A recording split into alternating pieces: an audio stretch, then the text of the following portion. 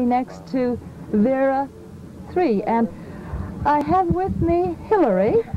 Hello, Hilary. Hi. Now, you can pilot this boat. What qualifications do you have to have? I have my 40-ton ticket, or small craft masters, and that enables me to carry 40 people, or 40 tons, whichever comes first, I guess. I hope the tons aren't in terms of people. No, generally not. This vessel only weighs 20 tons, but it can carry 40 people. And I'm restricted to 60 miles of coast from Cape LaHave to Dodora Head, and I have to remain within 15 miles of the shore, but that allows me to maneuver in the harbor and anywhere else around. Where did you get your training, Hilary?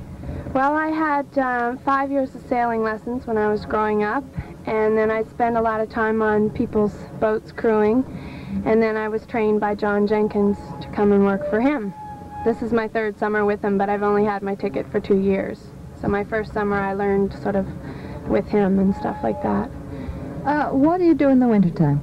I study engineering. I just finished my 2nd year at St. Mary's University, and I was going to go to the Technical University this fall, but I decided I'm going to take this year to do some traveling.